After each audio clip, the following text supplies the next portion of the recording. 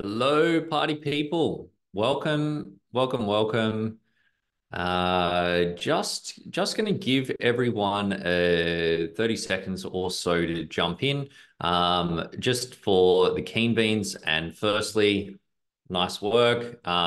If someone could please just jump into the chat and just let me know if the slides and audio are coming through okay. That would be awesome. Thank you, Marion. Thanks, Christy, Anna. Yep, a bunch of people. It's working. Happy days. This is good. Uh, awesome, guys. Look, I've been out of the saddle for a little minute. I've just come back from a bit of a trip away, so you know, feeling like I'm happy that it's all working as it should. Guys, look, just while everyone's jumping on, as we're going through today, please feel free to pop any general banter into the chat box. Happy days. And but if you've got any questions, and I will sort of pause, and I'm happy to get a little bit off track answering questions as we go through the content. Please pop them into the Q&A box. It's just a little bit easier for me to see and to just make sure that nothing gets missed, essentially. Also, at the end, I'm going to have a longer Q&A and try to get through as many of those as I can. So whether it's questions related to the content specifically or, just general ideas, try to probably keep them focused on money, but yeah, feel free to hook them into the Q&A. So, guys, look, I think this is an interesting topic. I think, particularly today in the environment that we're in at the moment, I totally get that for some people, it's like thinking about creating generational wealth might seem like a bit of a stretch. Because we've got cost of living crisis and interest rates are high and inflation crisis and all of those sorts of things. But look, at the end of the day, for most people, there are things that you can be doing right now that will make today easier as a first step, and then help you make smart moves for the future. And then ultimately to create enough wealth that you're not just setting yourself up, but you're setting up yourself for the generations to come as well. So I'm pumped to get into it. Sorry, I have just seen a couple of questions or comments come through about the recording. Yes, we are recording this. Yes, we'll circulate it after the session. It will be available for a limited amount of time for you to check out. But my jokes are funny live, so stick around for that as well. All right. So firstly, big shout out to our event partners for this session, Perla.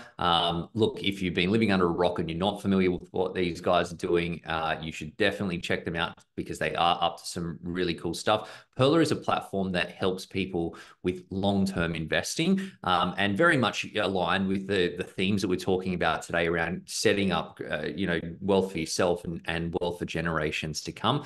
We don't get any kickbacks or anything from the work that we do on both sides. Pearl are just very aligned with the pivot wealth philosophies and vice versa. We know they do great work and they've got good stuff, which drives the partnership essentially as well.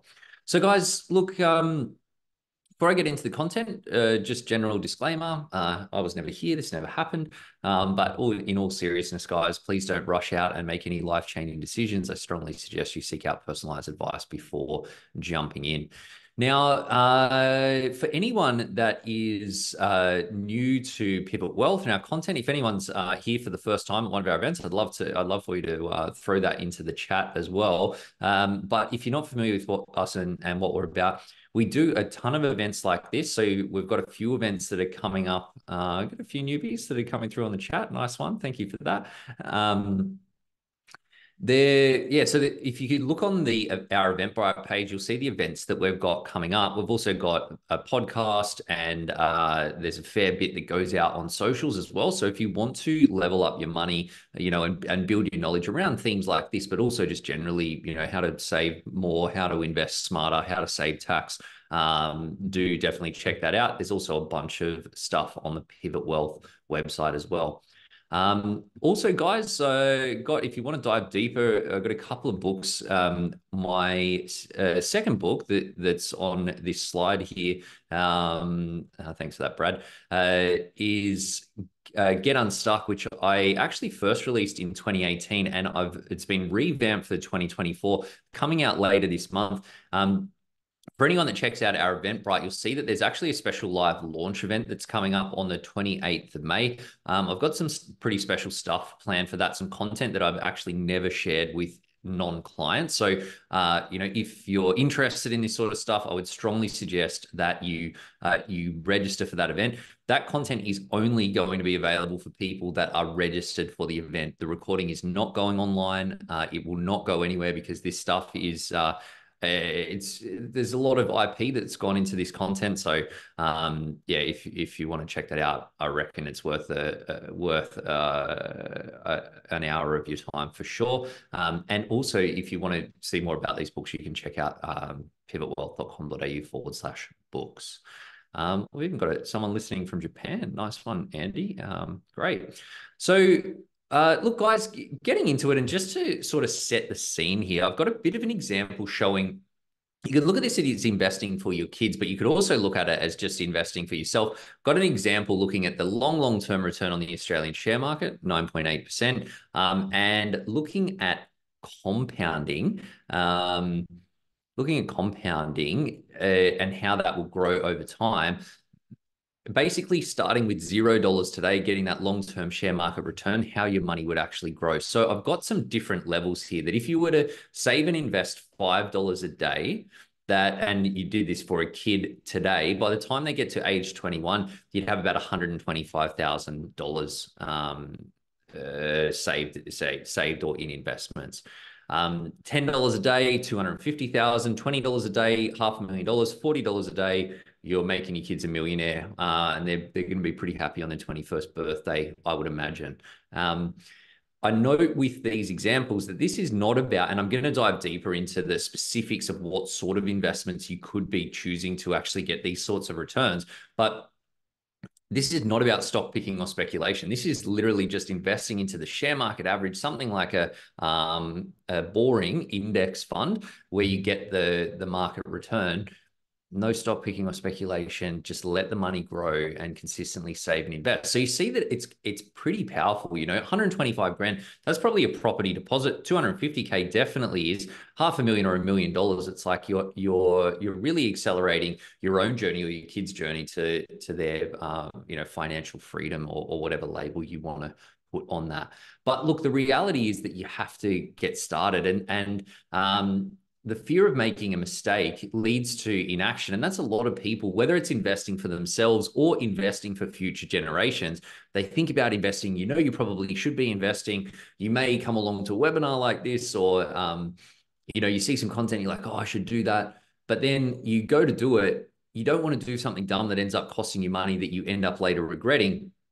And so as a result, you do nothing, and then that leads to you missing out on the opportunity to get the compounding working for you. So that's what, as we go through today, what the main thing that I really want to get across is helping you understand it enough so that you can push through that fear and sort of reduce the fear that surrounds investing, whether it's to get started investing or to get started investing more. I'll also give you some hacks as to how to find the money to invest a bit more, which I think is pretty relevant in the climate that we're in today.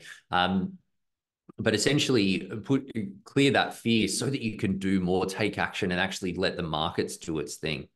Now, I will just say as well that when it comes to your money, I've spent a lot of time thinking about this stuff, and there are really clear stages that people go through, that you start from the building blocks and then you progress through. So firstly, you want to set your financial foundations, then direct your focus to the things that are going to move the dial to actually start making progress. And then you want to be optimizing what you're doing. From there, you can launch and accelerate, and then it gets into the impact stage. And the reason that I bring this up is when I talk about generational wealth, I fully recognize that there's going to be some people online today that are going, I just want to set myself up as a first step. And that is absolutely what you should be doing. That is absolutely where you want to get started, because there's no point, doing all these things for future generations until you've got your own oxygen mask on first. But the reality is that as you go through these stages and look at what they actually mean, different things start making sense, and the right move at the wrong time is the wrong move. So you've got to make sure that you're not only you're doing smart things, but what's actually smart for you, that really depends on where you're at today. And so on this slide I've got, and I get that the writing is probably quite small on this, but like, to give you one example, if I look at, we found that there are these 7 main areas that you focus areas for your money: investing, tax, saving and spending, property and debt, superannuation, risk and planning. And if you think about progressing through these stages, there are key milestones that you want to meet in each of those different areas. If I look at the first column here, which is investing, for example, if you're just getting started, the foundations target that you've got here is that you've got a regular investment plan in place where you're investing automatically on at least a weekly basis. Then the next level up from that is that you're investing 5% of your income into share type investments. The next level up from that is that you're investing 10% of your income in those sorts of investments. And then the next level is that you've got an investment income that's equal to the average income in Australia. The level above that is that you've got an investment income at double the average income. And so what I'm getting at with this is that when you're doing the things that, whatever it is that you choose to do with your money, you've got to make sure that those things make sense for where you're at now. And the good news is that, particularly when it comes to investing and building generational wealth, that it is a really clear progression as you go through. So the stages do dictate what makes sense and what doesn't. I'll give you a practical example of this. Like, if you think about something like investment bonds, they can be a great way to save tax, because they're, when you invest for the long term, you basically, the key rule with investment bonds is you invest for 10 years or more, and then you don't pay any capital gains tax. But because your money needs to sit there for that period, if you use investment bonds too early, it can be a mistake, because you might probably want to need that. You probably want that money available to you to buy your first property, or your first investment property, or your second investment property. Also, if you're, another example is that buying your own home is a really great thing to do with your money. But if you do it too early on in the piece, then you can tie up all of your savings capacity, basically smash your savings capacity. And then it means that you can't do any investing other than just chipping away at your 30-year mortgage. So you want to get the timing right. And so keep in mind, as we're going through the content today and looking at these different elements of investing, that there is no one set of right decisions for you, because the right decisions for you, they depend on you and which stage you're at, what's important to you, and the future that you've got in front of you as well. So look, as we go through, instead of me sitting here talking about, here are the 17 steps that you can take to become a multimillionaire or create generational wealth, what I really want to help you do is to understand the key things that you need to be aware of, and the key questions that you need to ask and answer, so that when you do make moves with your money, that you are making the smart ones for you and where you're at right now. So guys, look, I get that everyone's situation is unique when it comes to their money, but there are 3 really common challenges that hold people back. The first one is information overload. It's like, there's so many options out there, so much information. It's like you're drinking from the fire hose. Hard to know who to listen to and who to trust.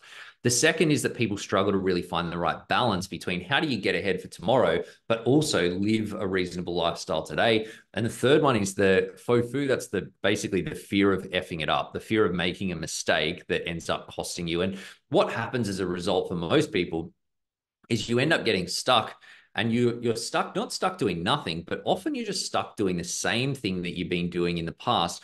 And what that means is that you're missing out on the opportunities to be getting better results and getting more out of what you have right now today. And so if you want to nail it with your money, there are 3 areas that you need to get right: your structure, strategy, and solution. So structure is all about making it easy to save and making it easy to manage your money. But when you think about things like generational wealth, making it crystal clear exactly how much money you've got to work with that you can actually direct to investing or building your wealth or setting things up for the future. The second piece is your strategy. And that's all about looking at what are the different pathways in front of you? What are the things that you could actually do to get ahead with your money? Not rocket science what they are. You can save money in a bank account. You can buy shares. You can buy property. You can pay down debt. You can crank your super. But most people, it's some sort of combination of those things. But understanding what those options are and how do they impact you today, tomorrow, next month, and in the years ahead as well. And then the third is the investments. And that's where we're going to focus a lot of the conversation today is choosing good investment solutions to back up your strategy so that you know that when you do invest, you get reliable, consistent progress over time. You build your investment income and you avoid the chances of downsides and setbacks and those momentum killing mistakes. Now, what I've found is that if any one of those three elements is missing, it ends up dragging down on the others. So it doesn't matter if you've got awesome investments and you've got an awesome strategy, but you're not good at managing your money, it's going to be really hard for you to get the results that you want. Similarly, if you're good at saving and managing your money, good strategy, bad investments, you blow up your cash. Good at saving, good investments, no strategy, leaving money on the table, you're going to be super stressed out as well. So it's not three steps. It is three elements that you sort of need to get right. Good news is, as we go through today, I am going to focus in on the solutions, but I'm going to touch on the two other areas and help you understand how you can make your life a bit easier there as well. Just before I move on from there, someone just popped into the question to ask if we could send a link for the event that I mentioned, the Get Unstuck event. So I'll just pop that into the chat. You can check that out there as well. Alrighty. So look, I'll put this quote from James Clear up here, which is, you don't rise to the level of your goals, you fall to the level of your systems. And I think that's very true. If anyone's seen one of my talks before, you may have seen me talk about this, but setting goals is great. And it's great to have good ambitions around your money, good ideas, good things that you want to do, but that is not going to get you wealthy. It's not going to create generational wealth. You need to systemize your money success. So as we're going through today, I want you to think about what you can do to systemize, to automate your investing, to automate your saving, to set things up in a way that gives you the best chance of success. So, guys, I'm going to start with the basics and then we'll build from there. Some of this stuff you probably already know, but I'm going to lead from investing basics into what sort of investments you can choose and what are the advantages if you want to create real generational wealth. Now, again, just to put this a little bit into context, cash is a trap. Right? Cash makes us feel good when we've got cash, and I don't mean physical cash, I mean like cash savings in a bank account, that it makes us feel good when we've got cash available. But when you look at long-term return on cash and the long-term return on cash after inflation, it is going backwards. And I've got an example here to share with you on that. I've looked at what it would look like saving money in a bank account versus investing money into the share market over 5, 10, 20, 30, and 40 years. Now, the number, and I just sort of picked a number out of the air with this, but saving versus investing, I've got $200 a week. So if you were to save $200 a week in a bank account versus invest $200 a week into the share market, after 5 years, your investments would be worth about $66,000, but this bank account would be worth $53,000. So you can see that there's a bit of a difference there. There's a $10 and a bit thousand better off as a result of investing versus just saving money in a bank account. But over time, the difference between the two really diverge. So after 10 years, you've got 110K savings account versus 175,000 investments. After 20 years, the difference is so much bigger, 230,000 savings account, 640,000 investment account. And then from 30 and 40 years, we're talking in the millions of dollars, that 363,000 savings account versus 1.8 million investment account and 500K versus $5 million over a 40-year period, which I get is a long time, but it shows the power and the difference between these two. Now, there's a good question from Kate there. It's based on the long-term return on the share market of 9.8% compared to the long-term return on cash of 3%. And so what I talk to a lot of parents that want to put money away for their kids, and they save money in a savings account. And look, I can say for sure that saving money in a savings account for your kids is a lot better than not saving any money in a savings account for your kids.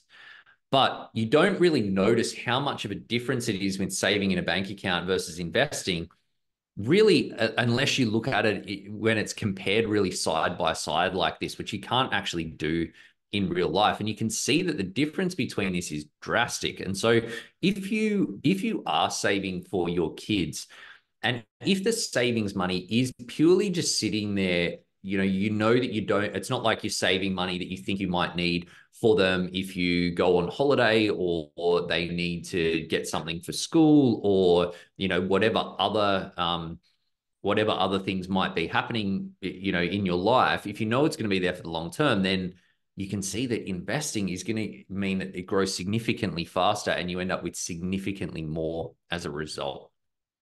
So I feel like that's a good frame up for this discussion on investments. And I am going to just start from the basics here, that when you're looking at investments, there's essentially two broad groups of investments that you may consider investing your money into. Firstly, you've got defensive investments, and defensive investments are things like cash savings, high interest savings accounts, fixed interest. That's like bonds, and term deposits is the easiest way to explain it. But if you think of what it actually is in a super fund, without getting too detailed about it, that you're looking at like corporate bonds, where it's like a term deposit, except you're lending the money to Woolworths or CBA and they pay a slightly higher return. Then on the other side of the ledger, you've got growth investments. And growth investments are things that are designed to grow over time. Property, Australian shares, international shares. When you buy a property, or you buy shares, or you buy a shares in a property, you buy them for a value today. And so long as you choose a good one, the value is expected to increase over time. Very different from, you compare that to a high interest savings account, where you put money in a savings account. That money is never intended to actually, the money that you put in is never intended to grow. It generates you income on, like interest income on the money. And that's how your balance actually increases. Whereas with a share, you buy a share for $10, you hope in the future it's worth more than $10.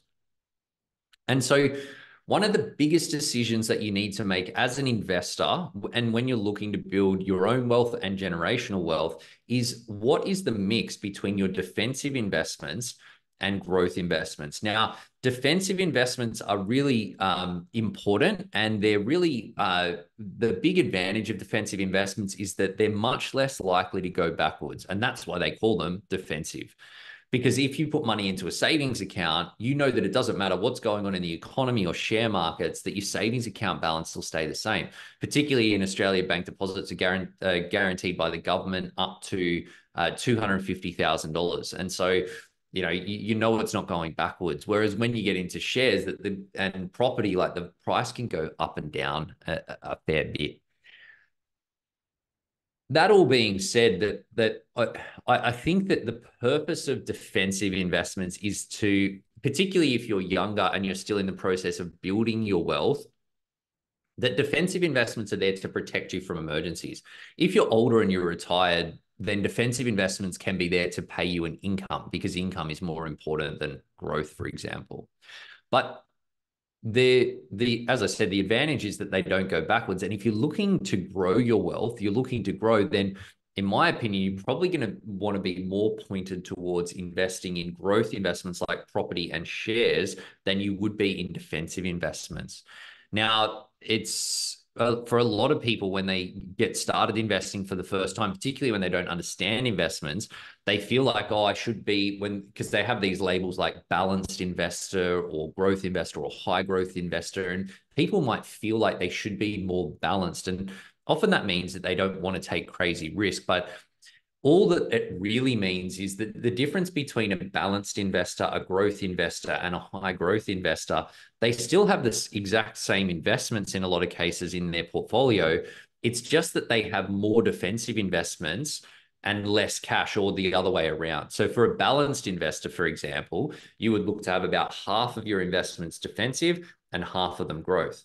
For a growth investor, you would have about 30% defensive and 70% growth. Whereas for a high growth investor, you're going to be almost entirely growth and almost zero in defensive investments.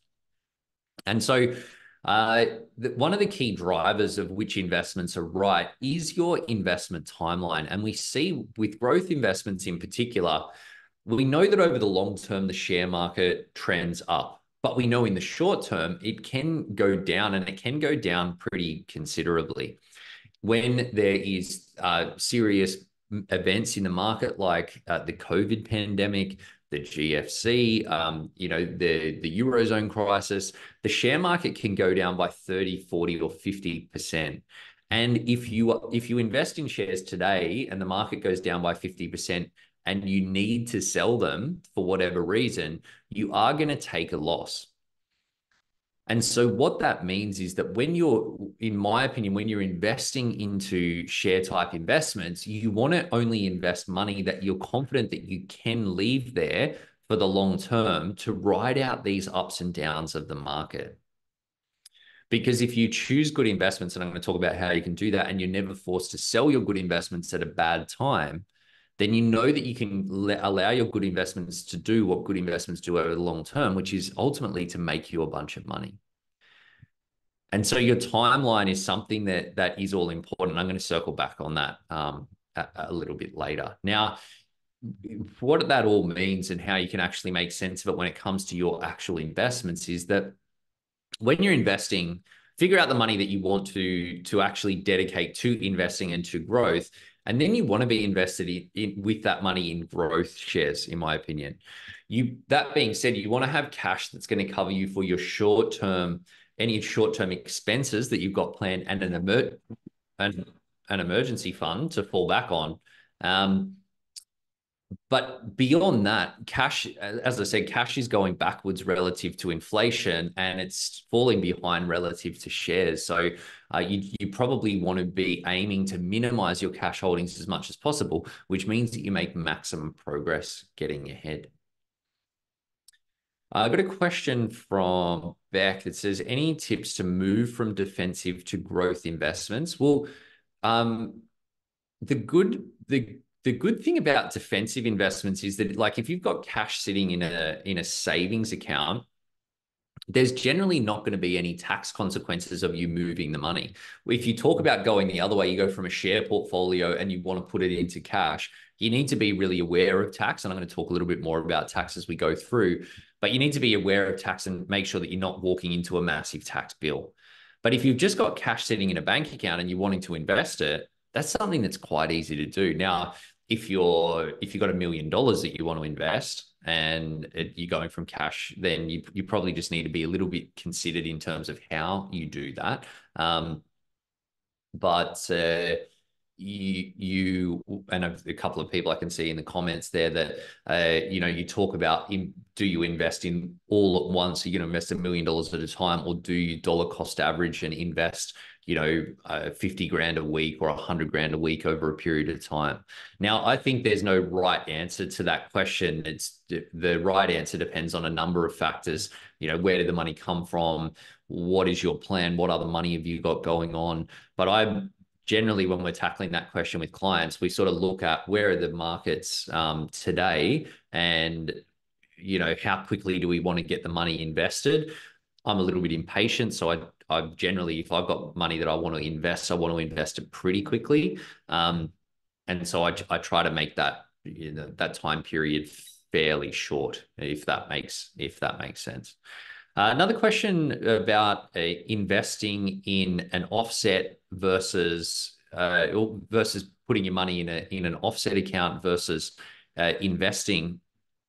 And look, an offset account is a lot better today than it was 24 months ago when interest rates were super low. In that, an offset on your own home is saving you essentially 6% after tax, whereas a share portfolio is going to be giving you 9.5, maybe 10%, And that's before tax, maybe 7 to 8% after tax, depending on what you're invested into. So if you say, if the question is, or if the question was, which is better, then you can run a calculation and say, well, shares are probably a little bit better, but they're only a little bit better. And so I suppose if the question was instead, what should I do? Then if you were asking me the question, I would ask you a couple more questions back to see, how much debt have you got? What is your savings capacity? And like for for a first home buyer that's just saved up their deposit, they've just poured all of their cash savings into buying a property. Their debt is quite high. At the highest point that it will be, their savings capacity is not super huge, then I might be more inclined to go with the offset and go, look, I know it's probably not quite as favorable as investing into the share market, but it is giving me a guaranteed return. It's also getting my debt levels down, which makes me sleep a bit better at night. Whereas on the flip side of that, if you'd own your home for ages and you got a $2 million property with a $200,000 mortgage and your cash flow was really strong, your savings capacity was really strong, then I would probably be a lot less inclined to put money in an offset or pay money down on a mortgage than I would be to invest money. So I get that I'm not giving you a sort of definitive answer, but I hope that makes sense. Sorry, hope I'm saying that right. Saw that question from EC about tax. I'm going to come back to tax. So if it's okay, I'm just going to park that one for now. All right. And so another thing that I think is important to be aware of when you're investing is good risk versus bad risk, or big company risk versus small company risk. And so on this slide, I've got two different investments, company one and company two. Company one, you could think of this like Commonwealth Bank or CSL or one of the like really big blue chip, so premium companies. And then company two is you could think of that like a tech startup company, like a small company. Now, you see that both companies have ups and downs over time, but company two, the smaller company, has a lot bigger ups and downs and a lot more of them. And the reason for that is that if you look at the return profile on big companies, that Commonwealth Bank, for example, it's been around for 100 plus years. It's got all of these diversified revenue streams. It's got a rock solid operations team. It's got all this track record experience. So naturally, the performance of that business is going to be more stable than a tech startup company that's got an awesome idea that they may shoot the lights out, but they may also completely crash and burn. And the reason that I put this slide in is to say that a lot of people, when they're thinking about investing more or investing more seriously, they think that all risk is made the same. And they think that if they start going from being a balanced investor to being a high growth investor, that they're going to get more of this speculative small company risk in their investments. You don't need to. And in most cases, in my opinion, you probably don't want to. Sticking to those stable blue chip companies generally going to be a lot smoother return, a lot more predictable, a lot more consistent in terms of the outcomes that you actually get. And so not all risk is made equally. Even if you look at growth investments, defensive investments, you want to make sure you've got the right growth investments to get the right results.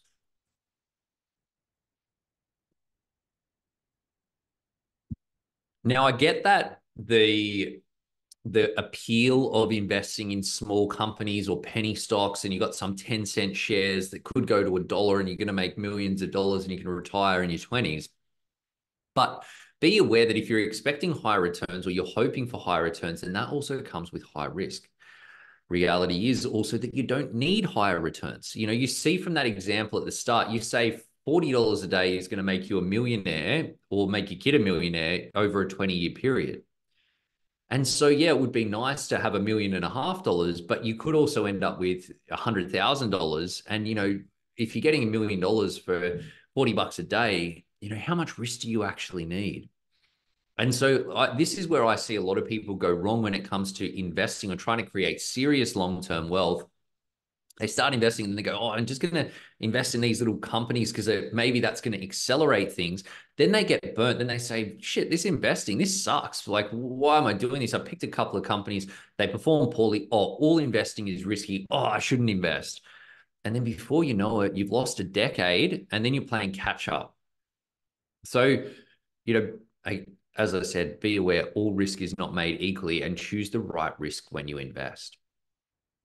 Now, diversification is another really powerful way to manage your risk. And again, in this example, I've got two companies. These are two premium, or what I call blue chip companies, just means big and stable and premium.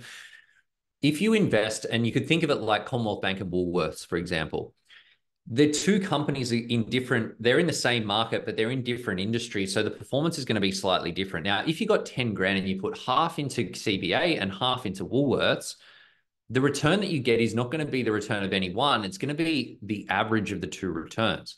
Now, that's with two companies. If you put in 3, 20, 50, 100, the return gets smoother and smoother over time. So the more diversified you are with your investment approach, which means the more investments you have, the more underlying shares you have in your portfolio, the less your return is dependent on any one particular investment. Good news is that these days it's so easy to get diversified investments, which you can get through micro investing, managed funds, ETFs, and you basically just choose one option and it does the diversification for you. And this, in my opinion, is a really great way to invest. It's how I invest personally. It's how I advocate that all of our clients invest at Pivot Wealth as well. Now, I can see a bunch of questions coming through, and thank you guys for those. Please keep them coming. I'm just going to wrap on this investment basics section by just talking about the market and index funds versus active funds. And so on this slide, what I've got is I've got the ASX 200, which is the 200 largest companies in Australia by size, by value, essentially. These numbers are a little bit old now, but you'll take the point for this, that when I did this, the top 10 companies were what was listed here: Commonwealth Bank, Westpac, the banks, the mining companies, Woolworths, Wesfarmers, etc. Now, we know what the value of those companies are. And when you see the news at night and they say, oh, the ASX has gone up by 1%, ASX means Australian Stock Exchange, if you're not already familiar, ASX has gone up by 1% or down by 1%. What that means is that the combined value of all of those companies has gone up or down by 1%. Now, realistically, some of them would have gone up, some of them would have gone down. And it's the overall outcome that they report when they talk about how has the share market gone today or this month or this year or whatever. So because we know what those companies are and we know what the proportions are, if you had enough money, you could just invest. We know that the total value of all 200 companies at this time was $1.67 trillion. Commonwealth Bank being valued at $200 billion equates to about 9% of this $1.7 trillion number. And so if you got a bunch of money and you put 8% into, or almost 8.93% into Commonwealth Bank, 6.96% into Westpac, and et cetera, the return that you would get on your investment portfolio would be exactly the same on the return as the return on the share market itself. And that's exactly what an index fund does. So when you hear people talking about index funds, and thankfully they're getting a lot more airplay today than they have in the past, all an index fund does is it simply looks at how the market is composed, what the bigger companies are, put more money with the bigger companies, less money with the smaller companies. And then the return that you get on that index fund is exactly the same as the return on the share market. The good thing about that is that we don't know what any company is going to do on a weekly basis, monthly basis, or yearly basis, but we are able to have a lot of confidence that over the long term, the share market is going to do what the share market has always done, which is make a bunch of money. Now, the benefits of investing in an index fund: one, they're highly diversified. So you buy one index fund and it's investing into literally hundreds of different investments. They're also ultra low cost because it's literally just tracking what's going on in the share market, which is a lot easier to do than trying to figure out which investments are going to perform the best. They should all give you good peace of mind as well, because the only way that the value of an index fund can go to zero is if every single company in the country goes bust at the same time. And if that happens, honestly, you've got bigger problems than your investment portfolio. Think about all of the banks going out of business tomorrow, all of the mining companies, the supermarkets, Telstra. Like, we're talking about a zombie apocalypse type situation here. Now, the alternative to index funds or passive index funds is actively managed funds. And with an actively managed fund, as the name suggests, that you've got someone who is actively choosing the investments that make up that fund and then investing. And they're generally trying to pick the investments that they know will perform best or they think will perform best. And then they're hoping that that actually happens. Now, active funds can be quite diversified, but the promise of an active fund is, or the hope of an active fund is that they're trying to get outperformance. They're trying to perform better than the market because they're more expensive than the market because they've got teams of people that are trying to run and operate these funds, plus they're run for profit. And so they're trying to perform better. And if they weren't performing better, then you just wouldn't use them. You just invest into the market. Now, there's a lot of different ways to be right when it comes to investing, but the statistics show us that passive funds perform better than active funds more than 80+% of the time. In some categories, it's more than 90% of the time. And given that they're cheaper, given that passive funds are cheaper, more diversified, and in my opinion, give you more peace of mind, that's why I personally favor them. But look, the reason that I include all of these stats in here is to say that when you're choosing your investments, I mentioned growth versus defensive is one of the big questions that you need to answer. Then it's like, what sort of shares do you want? Do you want speculative, smaller shares, or do you want bigger premium blue chip shares? The next big question that you need to answer is, do you invest passively or actively? And you want to make sure that you're choosing quite carefully there because as the stats show, index funds perform better more than 80+% of the time. All right, just going to jump into a couple of questions here. Ideally, it says, would you recommend crypto as part of the investment mix or just stay away from them? Ideally, great question. And the answer is I relate it back to the stages that I mentioned at the start, those 5 different stages that people go through with their money. I get that it's sort of like, it depends partly on personal preference, but in my opinion, if you're just getting started with your money, investing into speculative investments, in my opinion, is a major mistake. Whereas if you've built some good momentum in your money and you're getting into those more advanced stages and you're particularly interested in those sorts of investments and you really want to do that, and you can do it in a way where you're investing money that isn't needed for your core wealth building strategy, then I think that can be okay. I don't think anyone needs crypto, but I do think it's interesting. Personally, I've got a bit of Bitcoin in my investment portfolio. It just sort of sits on the side. So I think it has a place, but its place is as a small part of a considered investment portfolio at the right time, in my opinion. Hope that helps.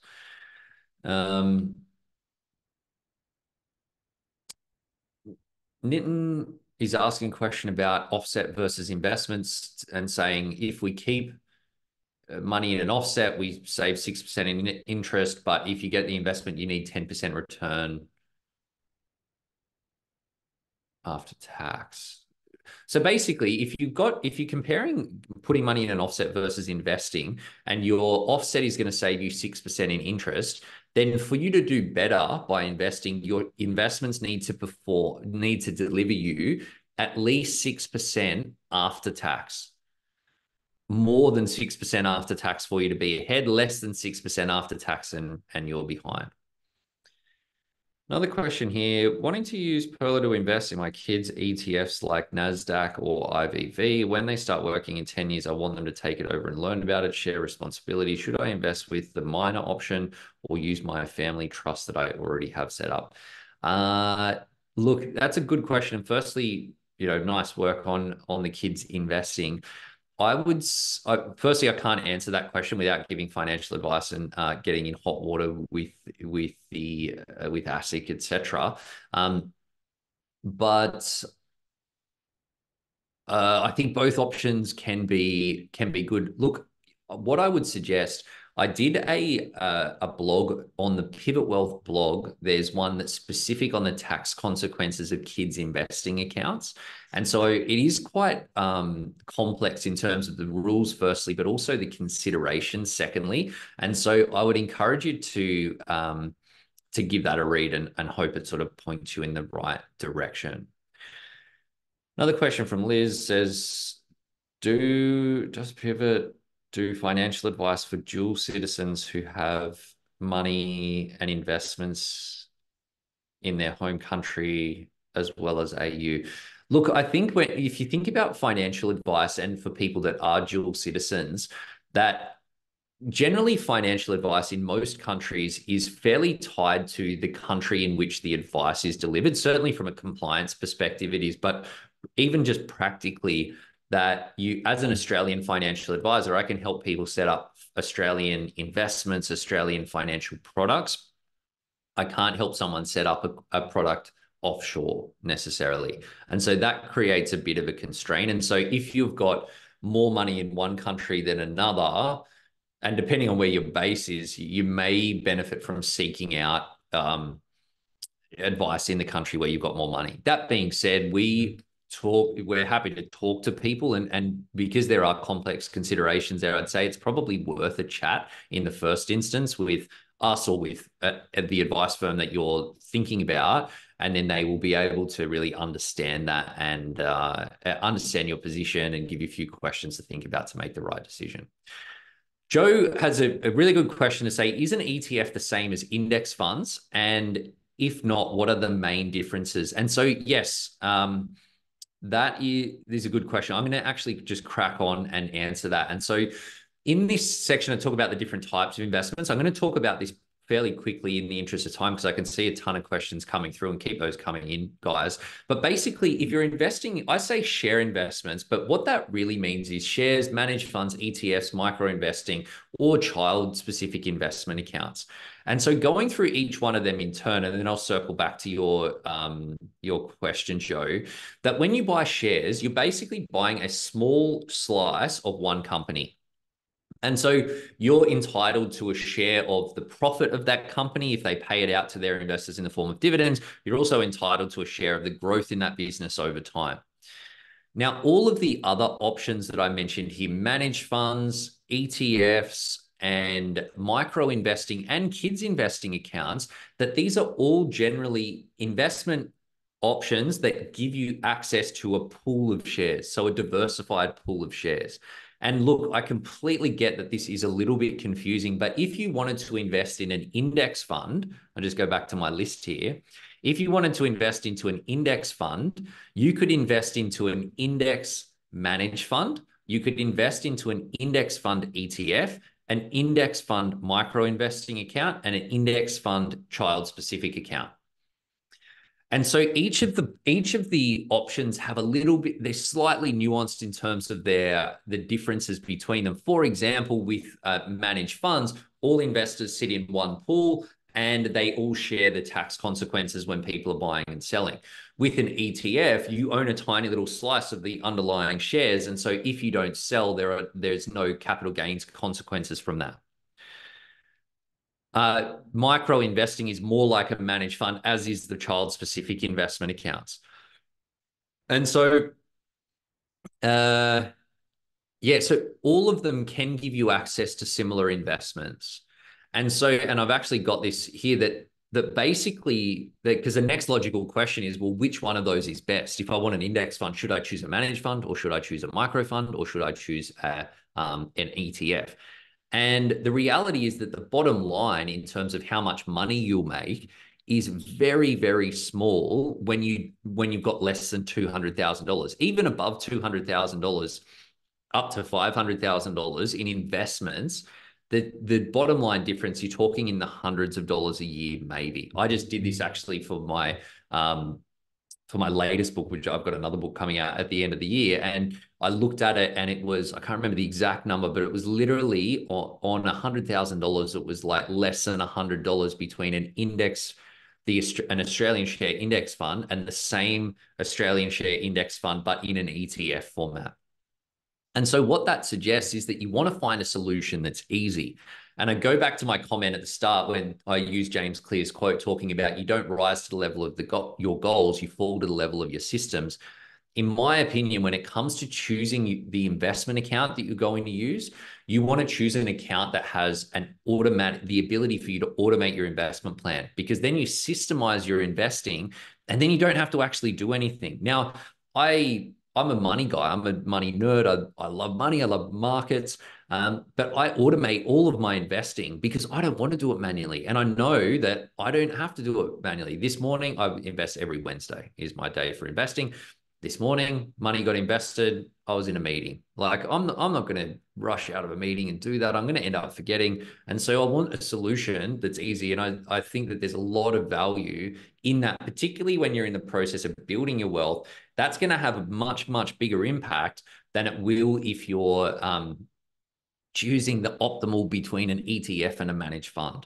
So I get that that doesn't, Joe, I hope that answers your question, but I get that it doesn't directly say which one's better, but I think you want to find one that's easy. Similarly, if you want to invest in, and like the question, I can't recall exactly who asked that one, but you're investing for your kids and then you want to get your kids involved. These child-specific investment accounts are awesome for that because they provide an education platform and a tool where you can engage your kids in money and you can start teaching them about money. And that's super valuable. That's worth, if you were to get that, but then you realize that 10 years down the line you were $300 worse off because the ETF performed a tiny bit differently to the micro investing or the kid specific one, you're probably not going to care that much. You probably shouldn't care that much, in my opinion. And so yeah, the easy is better. Now, what that actually translates to in my experience here is that if you're just getting started investing, the micro investing options are typically the easiest way to get started. And the reason that they are is because you can invest with $5. Some of them even you can invest with less than $5.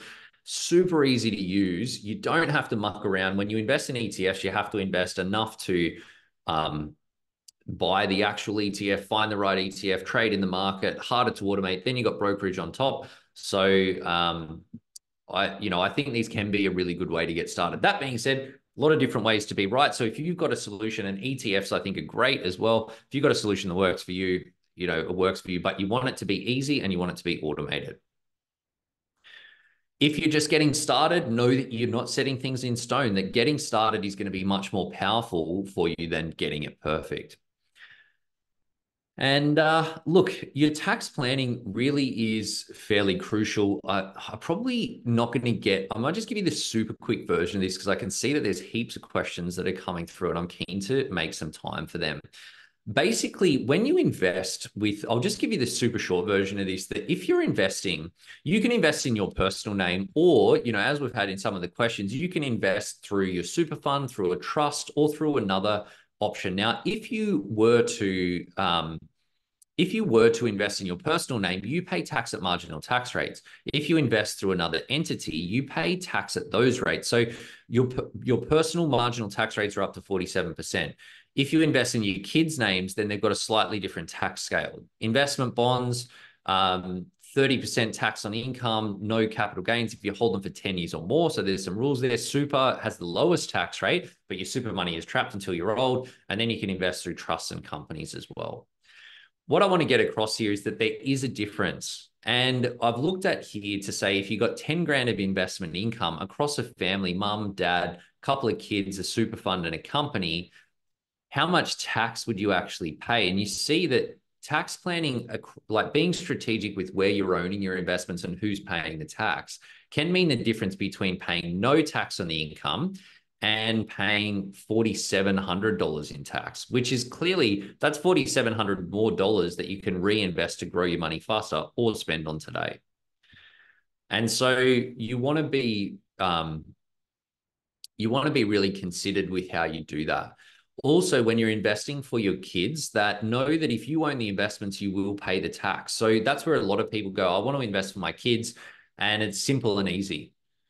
But there are tax consequences down the line, and you can invest in your kids' names, but then that has tax consequences in the short term, or you can invest in through bonds, trusts, and super funds.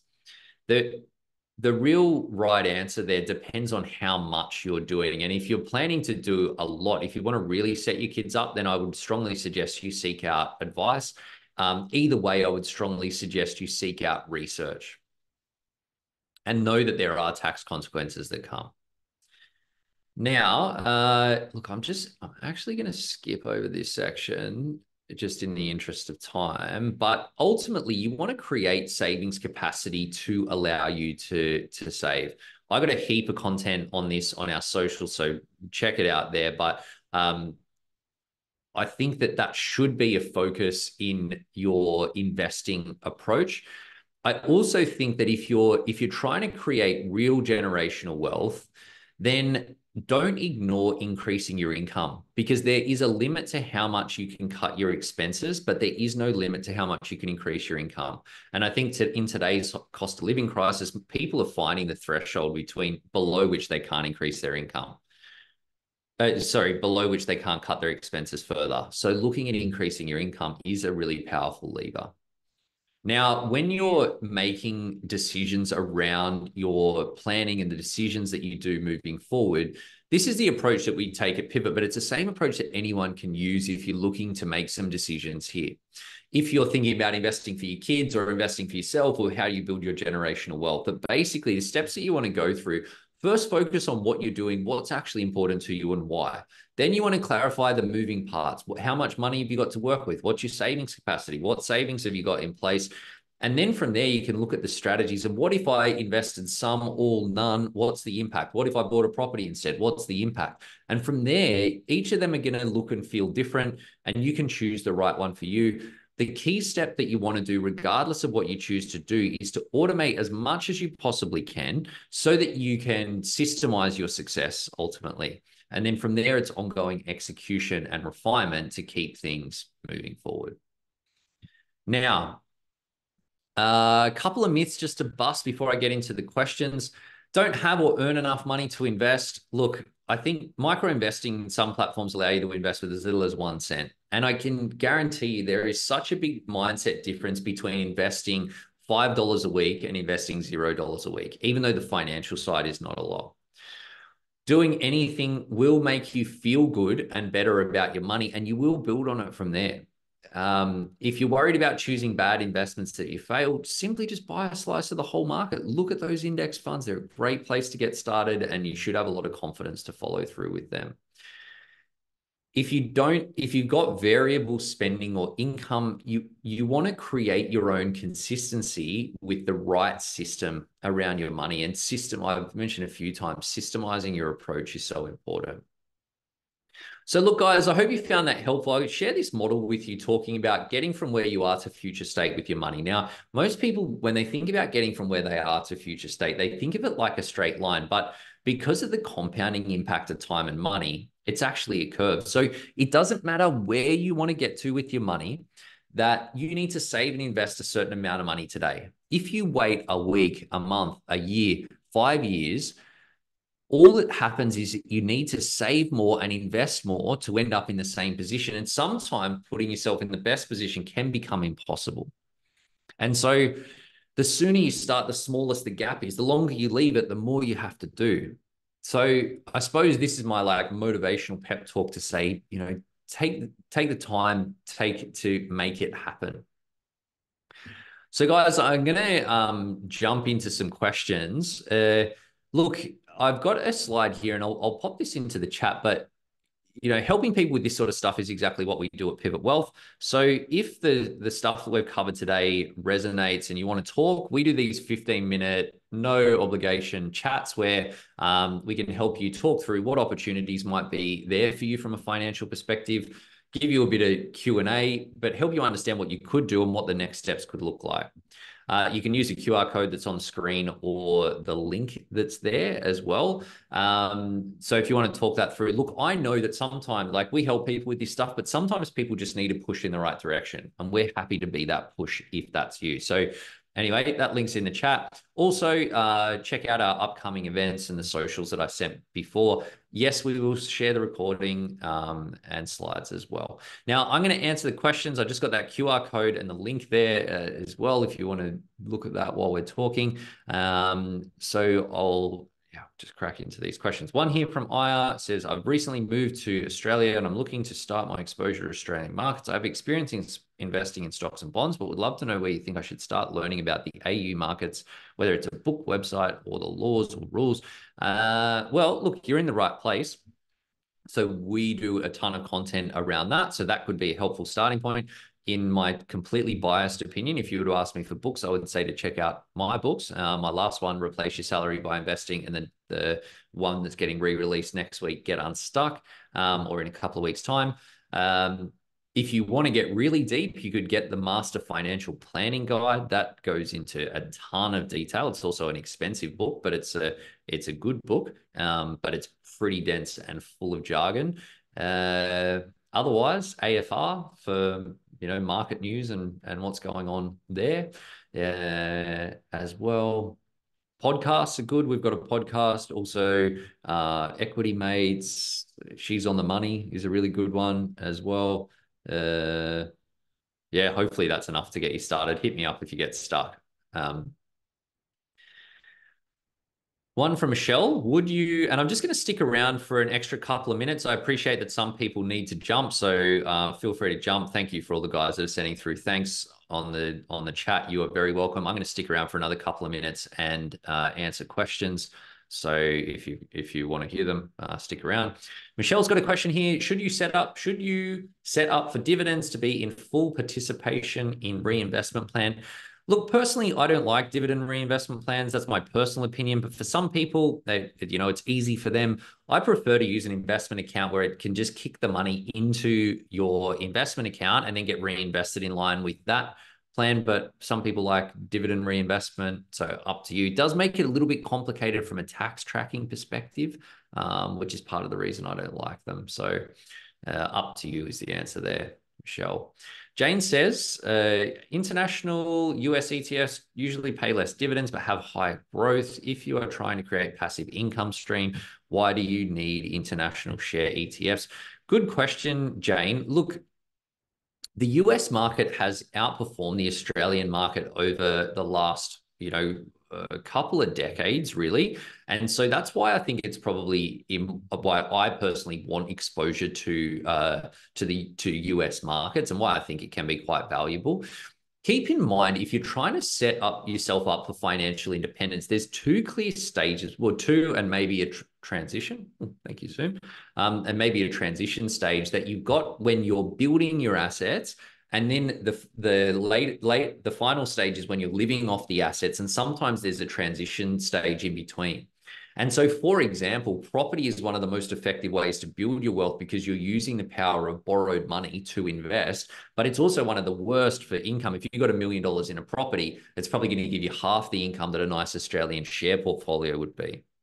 And so what for a lot of people, you want to take advantage of the growth that you get on property. And so you can do that, but then you need to sell a property if you want to maximize the income. And so and this is what, I was referring to earlier when I talk about the stages of money success and what you can do, that you want to make the right move for the stage and then set things up in a way so that you're right for the stage that you're in. Hope that makes sense, Jane. What that means is that you could crank US shares while you're building your wealth, but then you need a plan to transition out of them, and maybe you want more Australian shares with more income when you're living off the income. Because while you're setting up for financial independence, you actually don't need the income. And in those cases, Australian shares that pay more income, which is then taxable, means you're paying more tax, which means your shares actually grow slower and means that it takes longer. So it's sort of like a bit of a catch-22. Got one from Princess that says, shout out Princess. I have the Perla app and want to start with the micro that you just said. I've added $100 already, so I don't know which ones to pick for the micro. Look, I would say do a bit of research into the options that are there. I think if you want to set your investing philosophy, and one of the biggest parts of that is, do you want to invest in active investments or passive investments? And so I'm a big believer in passive investments. A lot of our clients choose to invest passively as well. And that means you're buying index funds. So then you want to go, okay, well, now I'm going to look for the index funds. The next question is exactly in line with the last comment on, do you have Australian shares only or international shares only or some sort of combination? Generally, a combination is good, generally. And so you might be looking for an index fund option, which has a combination of Australian shares and international shares in there. And that can narrow down the field. Then you might do a little bit of research and you choose from there. I hope that one helps, Princess. Mitsu says, could you go back to the slide that had the steps for focus, plan, clarify? Yes, I can. I can go to that slide while we're chatting. Just let me do that. Trung says, you mentioned 40-60 international shares portfolios are ideal. Why 40% of Australia when they make up a small percentage of the world? Really good question. The reason is because you buy your coffee with Australian dollars. You don't buy it with euros or US dollars or pesos. And so generally, it's quite important to have a solid core of investments in the country that's denominated in the money that you're actually spending on a day-to-day basis. Hope that helps. All right, guys. Well, look, we've gone 5 minutes over time. Thank you guys for all of the questions. That is it's really so awesome to see. Please, I'd love for you guys to jump onto the Get Unstuck event that is coming up in just a couple of weeks' time. I'm not talking it up too much. That it is sharing a bunch of stuff that I've never shared with the public before. So get around that. Tell all your mates. Thanks for today, guys, and I will catch you on the next one. Bye for now.